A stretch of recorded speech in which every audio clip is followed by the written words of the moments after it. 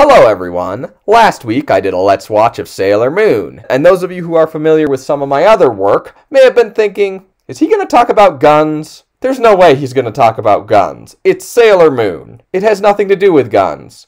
Well, aside from Chibi Usa's hilariously realistic toy gun, but what can you really say about that besides, it exists? And you were right, I didn't mention guns the whole episode, because I was saving it for a separate video. There's a persistent rumor that Sailor Moon's creator, Naoko Takeuchi, was originally going to give the character a gun. Not some sort of moon crystal prism ray gun either. A straight-up, semi-automatic handgun that she would use to right wrongs and triumph over evil, Judge Dredd style. Which, when you think about it, is functionally not that different than what she already does. So where'd this rumor come from, and is there any truth to it? Let's take a look. Stories of Sailor Moon's gun-toting origins all go back to this image. This is an actual piece of Sailor Moon concept art by Naoko Takeuchi, the creator of Sailor Moon.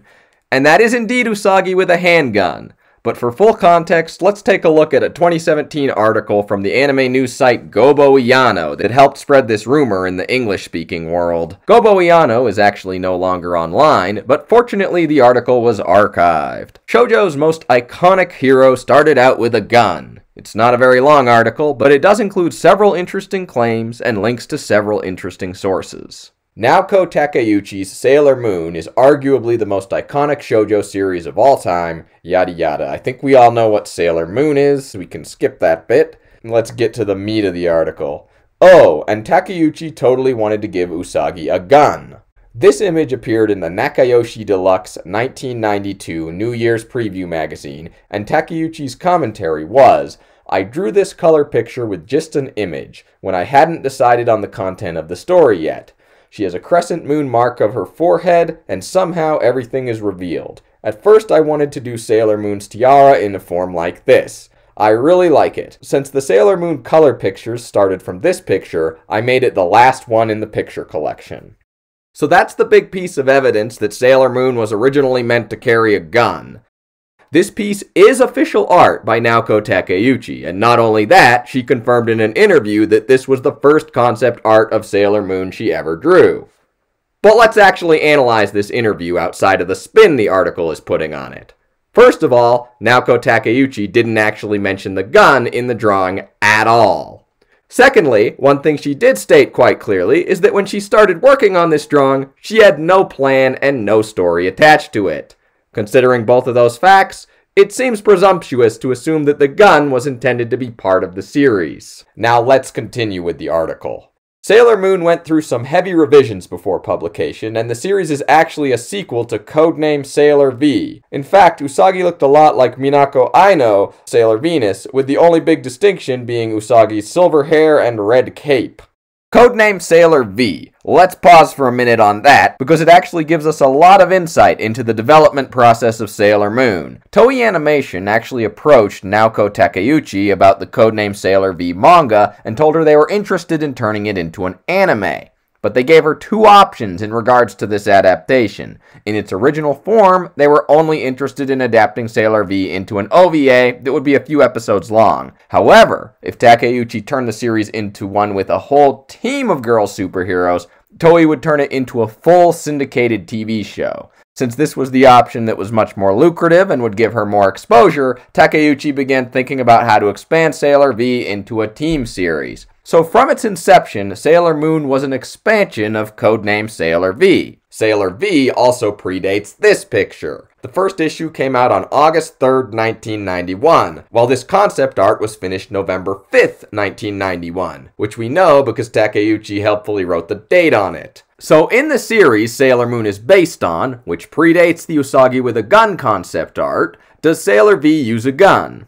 No. Is the tone drastically different and darker than Sailor Moon?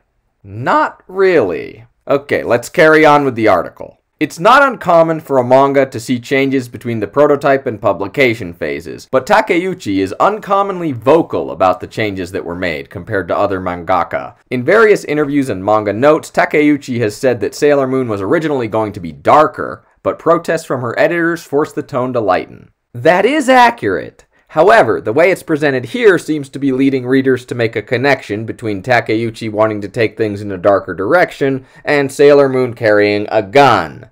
What Takeuchi actually described had nothing to do with Sailor Moon carrying a gun. In fact, the article does briefly refer to what Takeuchi actually said about that darker direction, but in a way that's conveniently vague. Takeuchi has never been shy about talking about her resentment of being denied to kill her characters. Pause. This is the darker direction. You see, at one point, Takeuchi actually wanted to end the series by killing off all of her main characters, which her editor said no to. I guess they didn't want to deal with all the traumatized adolescent girls and angry parents. Anyway, Takeuchi has never been shy about talking about her resentment of being denied to kill her characters, nor her disapproval of the male perspective of the anime, which diminishes the original message of the manga. I feel like the author of this article is playing up the gender conflict over the Sailor Moon anime. The link provided in that paragraph goes to an MTV article about Sailor Moon that quotes Takeuchi as saying, "The anime has a slight male perspective to it, since much of the staff was male. My original was written by a girl, me, for girls." And that's all she says about the topic. Just that it was, not that it was good or bad. In another interview that's linked from the Goboyano article, Takeuchi says she wasn't too happy that the Sailor Starlights were turned into guys in the anime. Kinda, sorta, it's complicated. But she also says that she'd love it if the characters got their own OVA, so I guess she wasn't too mad about it. Of course, none of this has anything to do with whether Sailor Moon was supposed to use a gun, but it is another example of the author of the article putting a spin on things to sound more dramatic. Takeuchi's early Sailor Moon notes and artwork were published in Nakayoshi magazine as bonus content, with most of them not being localized in the English volumes of Sailor Moon. You can find some of Takeuchi's notes and interviews in a translation project at Miss Dream.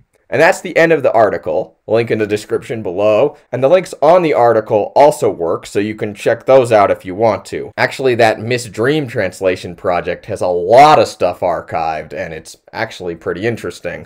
So was Sailor Moon really supposed to carry a gun? Probably not. It's a very cool picture, and that this is the confirmed first picture of Sailor Moon that was ever made is pretty funny, but it looks like her holding the handgun was just a result of the artist doodling.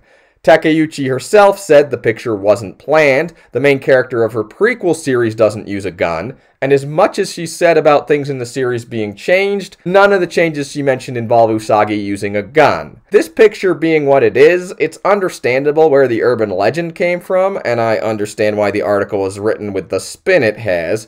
It's a much more clickable story to say that Sailor Moon was supposed to have a gun and those mean editors nixed it because sexism or something, than it is to say that Sailor Moon has a gun in her original concept art, but it probably doesn't mean anything, don't read too much into it.